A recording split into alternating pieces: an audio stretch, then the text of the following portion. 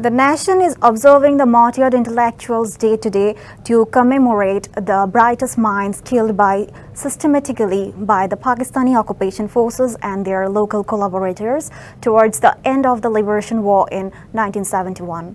Family members of the martyred intellectuals and freedom fighters are paying homage to the martyred intellectuals at Mirpur Martyred Intellectuals Graveyard and at Rayar Bazar Memorial. নগদ থেকে পল্লী বিদ্যুতের post paid বিল দিন charge ছাড়াই ফ্রিতে। Leaders and activists of different political and social organizations are also paying homage at the respective places.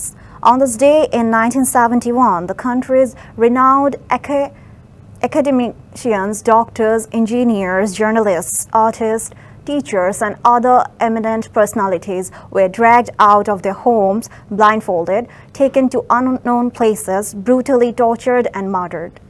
The bodies were later dumped at Rayar Bazar, Mirpur and other killing fields in Dhaka. Sensing an imminent defeat, the Pakistani forces and their local collaborators, Al-Badr, Al-Shams and Rajakars committed the cold-blooded mass murders aiming to annihilate the country's intelligentsia and intellectuality crippled the newly born Bangladesh.